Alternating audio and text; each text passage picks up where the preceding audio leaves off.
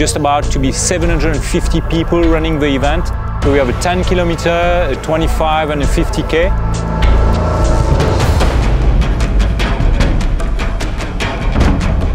So the 10 kilometer, we will have about 500 meters of incline, and the 25K has got 1,500 meters of incline and will go through the peak of Tourelle de Tamarin.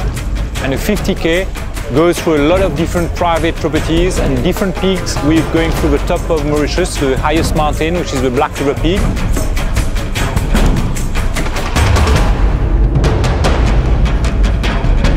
We're trying to give the best of what the region can offer. It's a very technical trail, it's quite challenging. That's what people are expecting.